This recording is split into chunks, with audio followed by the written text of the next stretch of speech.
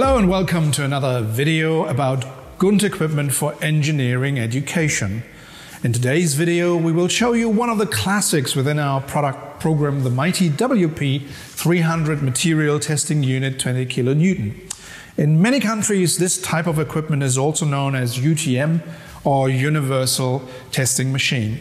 Today we will show you a basic tensile test, including how to use the GUNT data acquisition system. The WP300 with its optional data acquisition system and the sturdy moving trolley is perfect for your material testing teaching.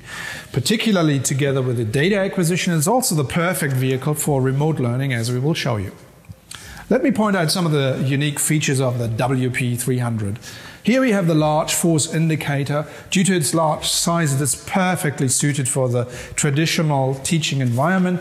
It's actually a pressure gauge which indicates the hydraulic pressure in the actuating system, and it's calibrated in kilonewton. It also comes with a trailing pointer, which when reset at the beginning of the experiment automatically indicates the maximum test force at the point of the specimen failure. The elongation of the specimen is measured by an adjustable indicator up here, which indicates the relative displacement between the top crossbar and the crosshead of the unit. When using the GUNT data acquisition system, the test force is calculated by the system software via the measured system pressure from a pressure transmitter down here. The elongation of the probe is measured by an electronic displacement sensor. Let's start the experiment. We have to install a specimen into the testing machine. Here we are installing a round steel specimen with 6 mm diameter and 30 mm length. This is pretty much self-explanatory as shown in this clip. Alternatively, you can refer to the instruction manual of the WP300. Now we can move the top crossbar up and increase the test force by slowly turning the handle of the unit clockwise until the needle of the force gauge is just starting to move like this. We are now ready to record our test data.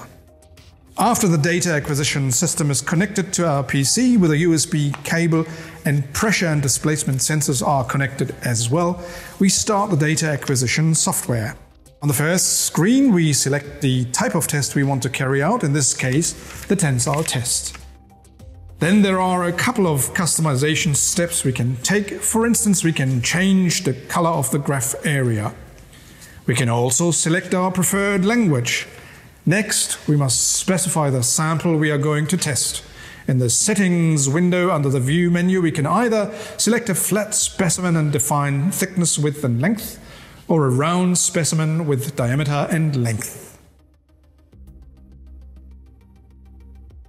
Under the File drop-down menu, we start a new measurement series, which we then name as we wish.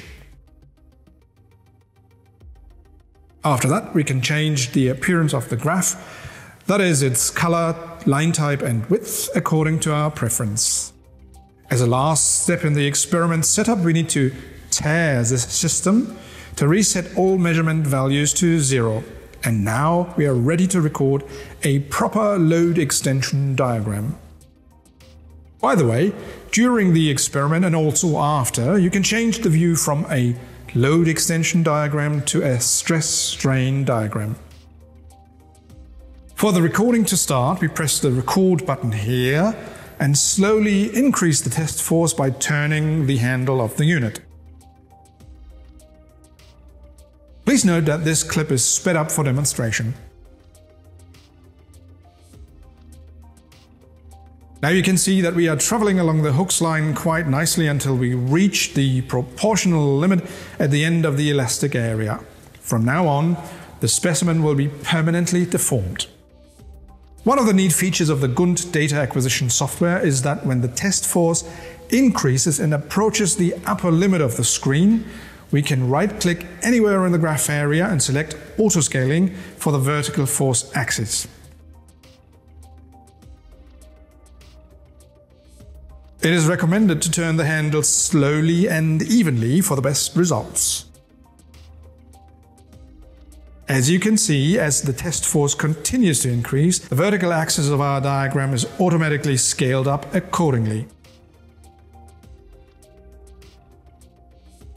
By the way, if you pretty much know beforehand where you are going to end up with your maximum strength and elongation, you can set the maximum values for both axes by double-clicking on the respective numbers. Just about now we have reached the maximum tensile strength and the necking of the specimen starts.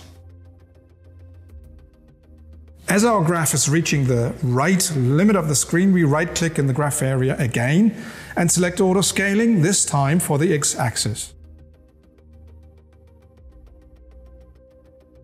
Here we can see how the necking rapidly progresses, whilst the specimen is elongated further at decreasing test force until, bang, success, or failure rather, of the specimen, that is, which was the objective of our tensile test experiment after all. We hope you enjoyed this short video about one of the many experiments you can conduct with one of our classics, the mighty WP300 Material Testing Unit 20 kN. For more information, please visit www.gund.de.